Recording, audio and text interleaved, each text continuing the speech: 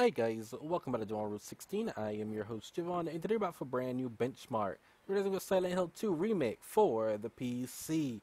Listen to me. I tried way too many damn times to get this game to run, and I just said forget it on so many different variations. I said forget it. We're doing this video now. We're doing it live. Let's move on with our day, dude. Like seriously, I've tried for like over 2 hours trying to get this game to run. It's running at DirectX 12. It doesn't run at DirectX 11, and I can't get it to use Vulkan for some reason or another. So I said, you know what? I'm done. It's running with DirectX 12. For some reason at 1080p, it only wanted to come on. It was weird.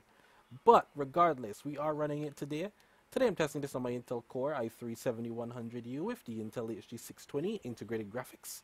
We're running with 16GB of DDR4 RAM and dual channel memory. I am running at 1024x768 on the lowest preset. We do have 50% for the resolution scalability, but that's not doing great, so we're going to try to use some FSR3 and hope for the best, because otherwise it's going to be a pitiful experience. And this is what I'm getting. For some reason it's not working for me any other way. It's very strange. But we're going to do ultra performance FSR 3.0.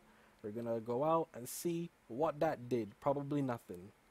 Okay, an extra frame, maybe, sometimes, good enough for me. I win. But once again, I hope you guys enjoyed the video. Don't forget to please leave a like, comment, share, subscribe, and stick around for more epic content. I don't know what you're enjoying about this, but you know, it is a video. It is a video.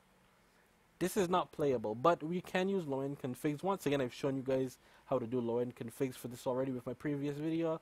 Yeah, I think you can tweak it better with DirectX 12. I just probably didn't because I didn't have the right thing at the time, but you definitely can to get this to playable, way more playable. Here I believe is more demanding than in the city area as well, so keep that in mind. So yeah, the problem here is that the CPU is also maxing out.